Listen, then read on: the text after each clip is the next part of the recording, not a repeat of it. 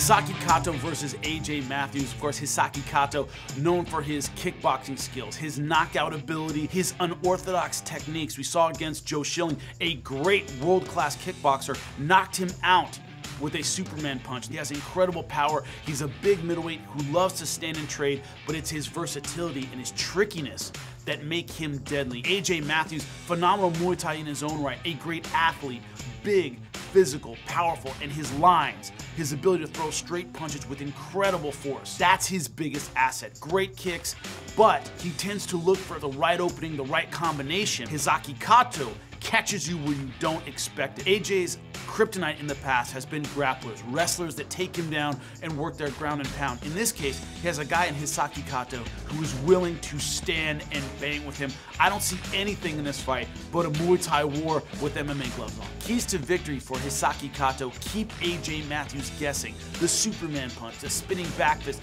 the unorthodox strikes that hit you when you don't expect it. That's the key to getting AJ Matthews.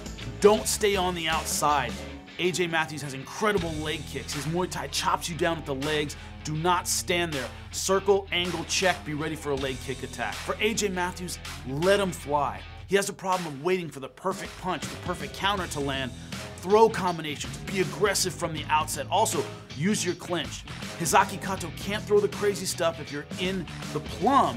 Neutralizing him, throwing these, that's where he wants to be. AJ Matthews versus Hisaki Kato, opening up the main card on Spike TV. Do not be late, it's gonna be fireworks.